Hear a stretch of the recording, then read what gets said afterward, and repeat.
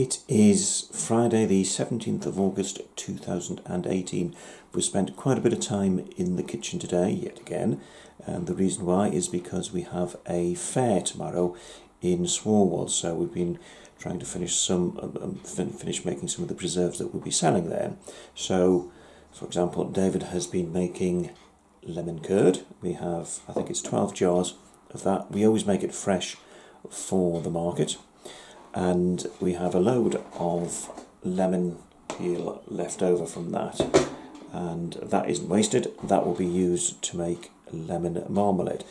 I've also been shelling lots of beans today. There we go, and they'll be frozen. But I've got another bucket load of them to shell, and I've already done one bucket, so that's it there. And that is goat food. So, and we've also been making some other preserve, which is that nice, lovely hard set on that. Really pleased about that. That's what I call fruits of the forest jelly. So it's a jelly that's made of things like cherries, rowan, apple, and rosehip.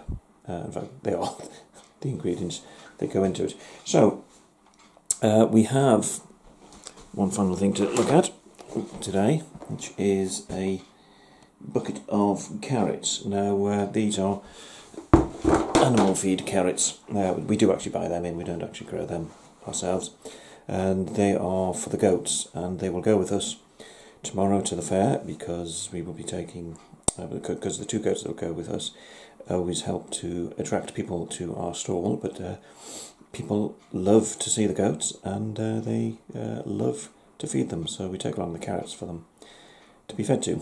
So I've got one final job to do tonight, which is to go and drop some eggs off at a customer, and then after that we'll be ready for the fair tomorrow.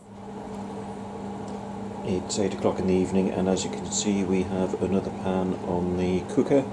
This is the lemon peel that was left over from making the lemon curd, so we are boiling it up to make lemon marmalade, but this won't be ready for tomorrow, so it's just one to go into store.